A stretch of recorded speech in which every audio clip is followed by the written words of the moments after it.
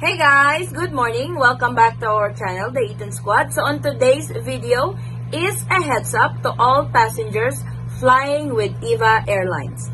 Coming right up. So for some reason, I have missed this update when EVA Airlines has posted this advisory to their website until a colleague of mine has told me that there are changes for EVA Airlines passengers, and that is what we are going to talk about today. So as we all know, if you guys are flying with EVA Airlines, they will have a layover in Taipei Airport. Before Taipei Airport is open to all transit passengers that has layover of less than 8 hours, they will not require any negative swab test result. But starting December 1, the Taipei Airport is now requiring a negative swab test result from all passengers that is issued in 72 hours. Let's get into the details of this advisory. The Central Epidemic Command Center, or CECC, on Wednesday, November 25, said that all persons arriving in Taiwan without proof of a negative coronavirus test beginning December 1 will receive heavy fines, except to those who have been excused by health authorities. Earlier last week, the CECC revealed its winter epidemic prevention protocol and said that all travelers to Taiwan, regardless of nationality or purpose of arrival, will be required to present a negative coronavirus test within 3 days of their departure. The new measure is expected to last until February 28, 2021. During a regular press conference Wednesday afternoon, Health Minister and CECC head Chen Shih-chong emphasized that heavy fines will be issued to individuals who choose to neglect the new rule.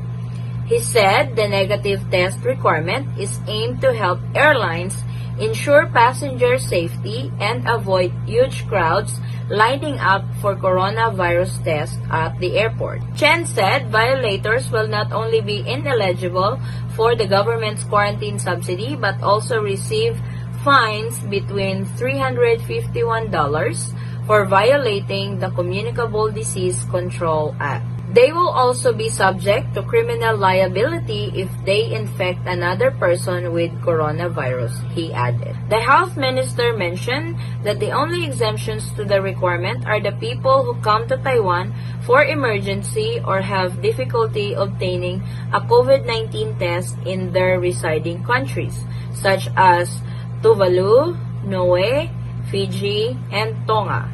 He said Taiwanese or foreign nationals who obtain special permission from the CECC will be excused for not submitting a negative COVID-19 test report prior to boarding their flight, reported CNA. So this was an article posted in Taiwan News. Now let's go over the travel restrictions from the EVA Airlines website itself. Passengers are not permitted to transit through Taiwan unless they meet all the following conditions. Number 1, they are flying with China Airlines, EVA Air, or Cathay Pacific. Number 2, they are arriving and departing with the same airline. Number 3, they are in transit for no more than 8 hours. Number 4, they are not departing from or transiting to China. And number 5, they meet the entry requirements for their final destination. All passengers, including passengers in transit, must hold a negative COVID-19 test result certificate issued within 3 working days prior to departure, or they will be fined between $351 and may face liability.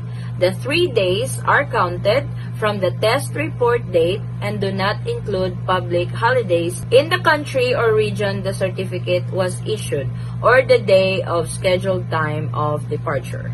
The certificate must be written in English or Chinese or exceptionally in French or Spanish, provided it is the official language of the passenger's departure location. It must be issued by a medical institution deemed qualified by the local government in the passenger's departure location. and it must clearly include the name on the passport of the passenger, the date of birth or passport number, the specimen collection date and test report date, the virus name, testing method, and the result. The negative test result must be stated as negative or undetectable and must be obtained through a nucleic acid test including PCR, real-time PCR, RT-PCR, or RT-qPCR. So please take note to all passengers flying with EVA Airlines. They are now requiring a negative RT-PCR test before you are accepted to board the plane, and you will have a layover in Taipei Airport, then proceed to your final destination. So please take note of this new advisory from EVA Airlines. Also, call EVA Airlines when it is getting close to your departure date to know the most updated requirements when you fly with EVA Air. Please remember that all these protocols and all these reminders and all these advisories are subject to change anytime. So it is really important that you check, research, call who you need to call to know the most updated advisories of respective airlines, especially when you plan to travel during the time of the pandemic. Thank you so much guys for watching. If you like this video, please give it a thumbs up and share it with your friends and family whom you know that can use this video as reference. And if you're not a subscriber to our channel yet, please consider subscribing and hit that notification bell so you will be notified for updates like this. And to our new subscribers, thank you so much for the continuous support and continuous trust to our channel, The Eton Squad. I hope to see you guys on our next travel update. Stay safe, stay healthy, and God bless everyone. Bye!